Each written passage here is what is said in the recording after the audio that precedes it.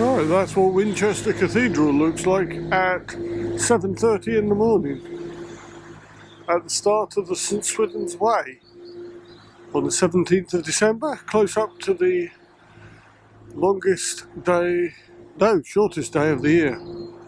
I've got 34 miles to do in 2 days, wild camping and sunsets at 4 o'clock. And I'm going that way, which I've just come from the train station.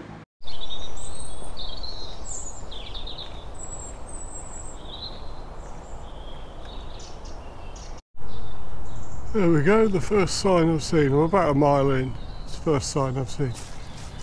Down there is a heron, taking advantage of the early morning quiet. Beside the fact that I've walked out of Winchester and walked many a time, the St Swithuns Way does seem to take a different route out, which is nice. As I say, that was the first sign I've seen, but it's to be expected in city centres. It's getting light really quickly. But there's still no people about, which is nice.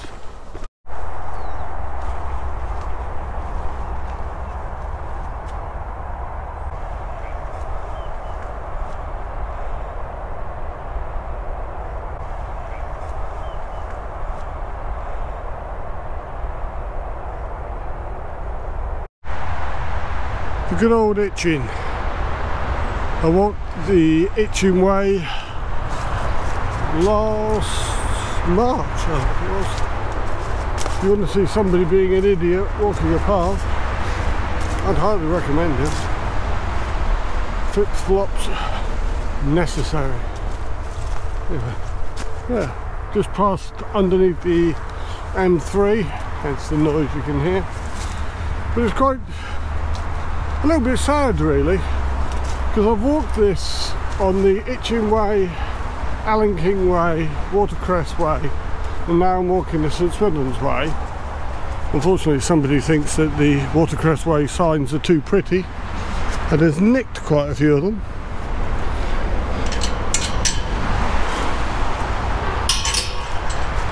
And there's no more waymarked paths that actually follow this route. So I probably won't be back here for a while, because there's loads of other paths in the area. Just coming up towards Itchen Abbas now, and suddenly realised that the sound of the roads has gone. About 4.5 miles from Winchester when the background hum of the roads, which at times gets a little bit louder, disappears. And all you're left with is the sound of the River Itchen and the birds. Just before Itchen Abbas, came across this lovely spot. There's a bench down there, there's a swing there, and if you need it and you don't like filtering water, there's even a tap. And I've tested it and it's working. I have walked along here a few times, as I've already said, and I never knew that tap was there. And they don't look new. That's what you get for walking the other way, because walking this way you see it, walking the other way never seen it. About 6 miles in now. I think it's getting colder again. Just taking a short break at the Avington Park Golf Club. Was hoping for a bacon butty, but they don't do cooked. But they do coffee, and I haven't had a chunky Kit Kat in a while.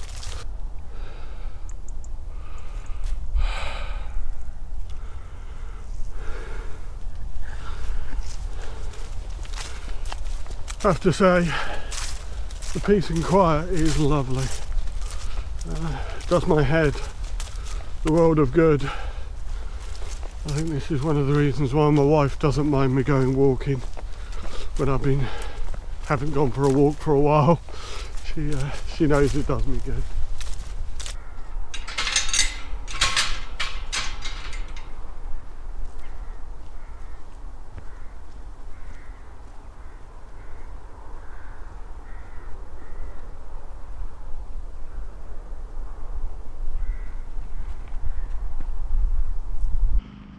From Ovington through to Bishop Sutton, you are doing a bit of road walking.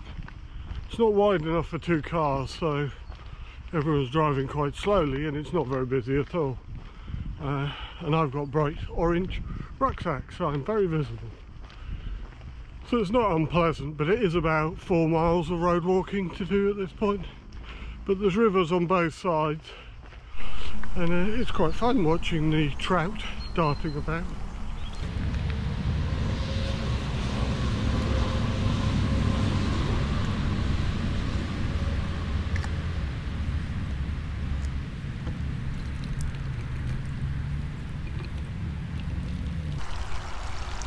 These are the watercress beds just outside New Aylesford.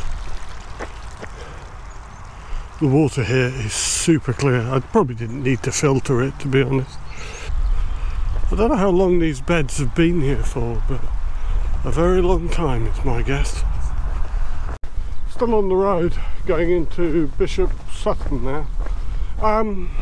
This one's a little bit less pleasant.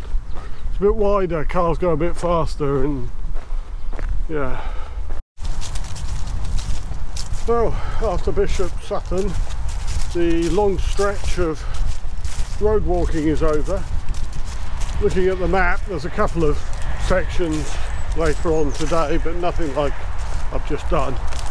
I'm quite pleased about it, really.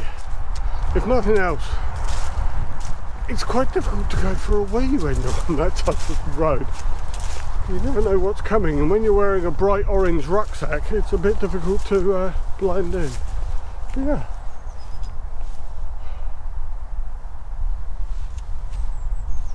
Lovely and peaceful now.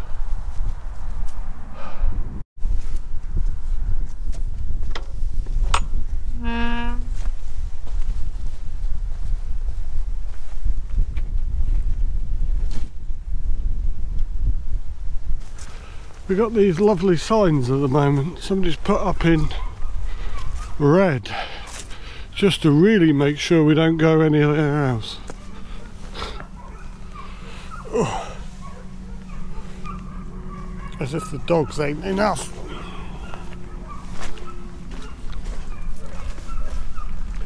But yeah, first styles I've come across today. Oh. Right, it's a little after 17 miles, it's a little after 2:30. I'm at the place where I want to camp. Problem is I have no water, and it's still a little bit early, so I don't know quite what to do at the moment. I was hoping that some of these fields would have cattle troughs in them, but they look to me mostly crops, so I'm hoping that if I walk on a bit I'll find a cattle trough or something that I can filter water from. But it's you can tell that it's already beginning to drop the light. Oh well. Right, wow, this is me all set up for the night. That picture makes it look a lot lighter than it actually is. The light is fading quite fast. Just after I recorded the bit about really desperately needing water, I found water within 100 yards. There was a cattle trough, and although it may not look much in that picture I've just put on the screen, it was actually really clean water. This is where I am tonight.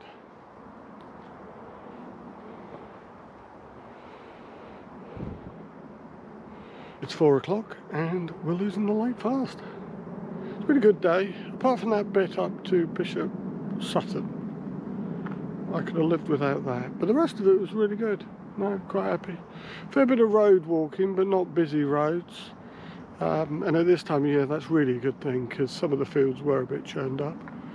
But I would say I'm looking forward to a good night's sleep, but the sun doesn't rise till 7:30-ish.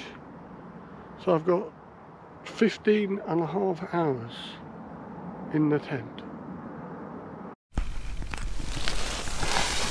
Well, it's just before 7 and it's that dark out there. So yeah, just getting myself together, just about to have some scrambled egg and cheese, and a cup of coffee, like old civilised people. Had a great night's sleep.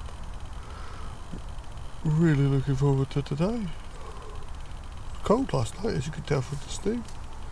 Yeah, just to get breakfast packed away, and then get out and back on the road. Well, as you can see, practicing leave no trace. It's just before 8 and I'm on my way, so all is good. Got 15 miles to do today to Farnham, hoping to catch the 3:30 train. Yeah, I've said it before, but one of the best things about wild camping is being back on the trail very early in the morning before anyone else. It's really peaceful. Just walking away from the woodside farms now, off towards Alton. If I get my timing right, I might be able to stop for a cup of coffee, maybe a bacon butty. But I'm walking down this lane at the moment, which is very pleasant. My only concern is it's so early that perhaps if there is a car driver, they wouldn't be expecting to see a walker. Oh, I'm just about to turn off and we're going down this way. So that fear has just gone. Oh, what's past that? Writer's Way. Never heard of Writer's Way.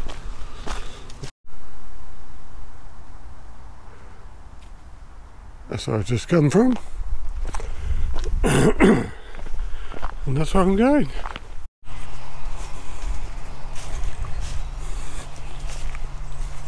That was a bit of a stint without any videoing. I've just come through Alton and then a group of schools that had school children playing, so it wasn't really an opportunity to video. This is really the first time I've been out in open countryside since first thing this morning. It's all been towns and buildings. As I say, Alton was nice. There's quite a lot of interesting architecture. At 9 o'clock in the morning it was fine. Don't know how I'd feel about it later on in the day if it gets busy or whatever. But yeah, was planning to have a coffee, but I had scrambled egg and cheese from a Summit to Eat this morning and it's really filled me up.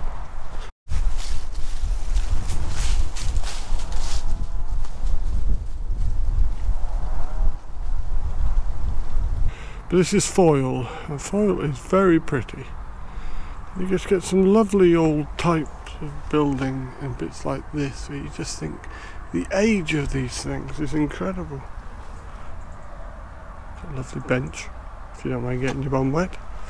I presume that when St Swithuns did this walk, he went via big houses and stuff and churches in order to replenish himself. Because you don't often get to see some lovely big houses on this walk. That's Colbury House. But yeah, you go past quite a few churches as well, which is nice. Because in about an hour's time I'm going to stop for some lunch. And I know that there will be a church sometime soon after that. Yeah. Just coming up the driveway to Pax Hill now, and you're greeted with this lovely display with a Santa's obviously on a push bike this year and being ecologically sound. Yeah, see quite a few little displays as you go along. It's good fun. Some of them I think would look really good at night, but that one I don't think had any lights on it. It's designed to be viewed during the day. That's nice. Whilst having lunch in the porch of Bentley Church, which by the way gets very good reviews because it has a water tap and a dustbin, I've realised that I don't actually go through any towns until I get to Farnham now. Basically after Alton you are walking farmers' fields, country lanes, small villages, and it's really nice, it's really lovely. This is parts of the world you wouldn't normally see because they're not really on the route to anywhere. This is Wallfield Copse I'm walking through at the moment. Very nice. Part of it's obviously for pheasant rearing. Yeah. So still and quiet. This is probably one of the furthest views that I've had. It is quite flat on this St Swithuns Way, but this is quite a nice view, it has to be said.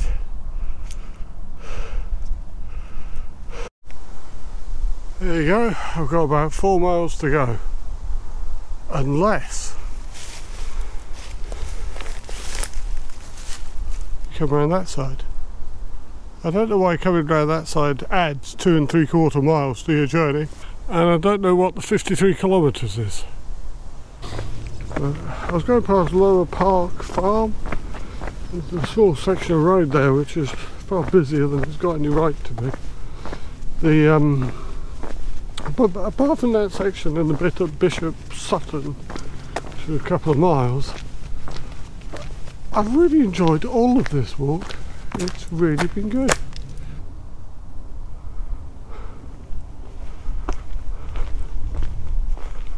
Right, I'm about a mile out of Farnham now.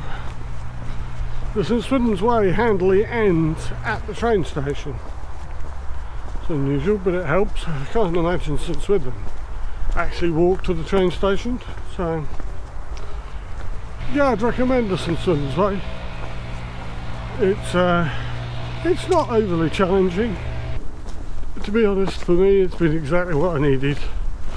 A good leg stretch, testing out some gear, all of which has performed really well. To be honest, I'd be disappointed if it didn't, considering the amount of research and money that's gone into it. Right, I'm just going to crack on with the last bit now. See you soon. Right, I've got less than a mile to go, and that's my first view of Farnham. It brings you in a nice route that seems to avoid most of the town. I hope you've enjoyed the video. If you have, please like. If you want to see more, please subscribe. Next one will probably be the 3 castles.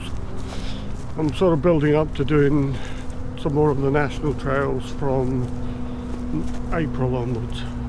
So yeah, I've got some steps here. Go praying in steps, don't next.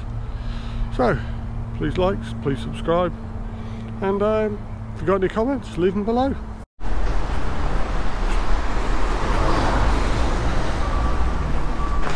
As with all these things, signage deteriorated as we got into town, but I have made it to the end of the St Swithuns Way. Until next time, stay safe.